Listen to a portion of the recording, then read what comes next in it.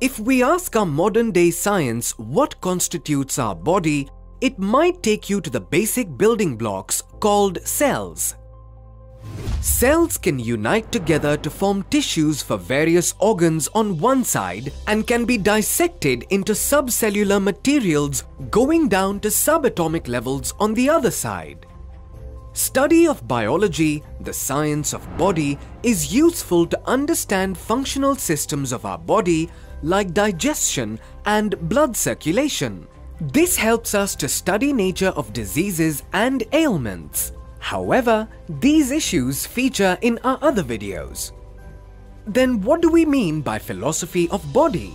Our ancient texts give us a concept of Panch Mahabhut, which means the 5 great elements.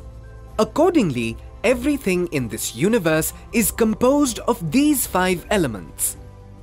These elements are known as water, air, fire, earth, and space. This can probably provide a holistic description of what constitutes our body and also an understanding of its relationship with the cosmic phenomena.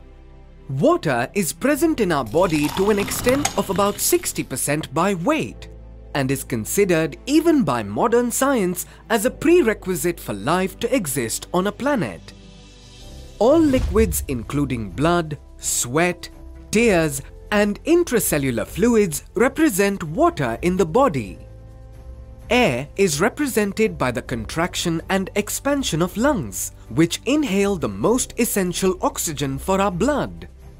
Fire denotes energy, which is responsible for all activity of body organs, such as our heart, lungs, and intestines, and also movement of the body as a whole. Earth is represented by all solid elements such as muscles, bones, hair, and so on. And finally, all subtle and invisible elements like thoughts, emotions, perceptions of the mind are essentially represented by space. But how does it help to know this philosophy? Well, there is a definite proportion of each of these elements in various life forms, including our body. Whenever there is an imbalance of Panch Mahabhut in our body, it results in disease and ailments. Hence, knowledge of this philosophy of body can prevent disease and promote well-being. We may agree here that prevention is certainly better than cure.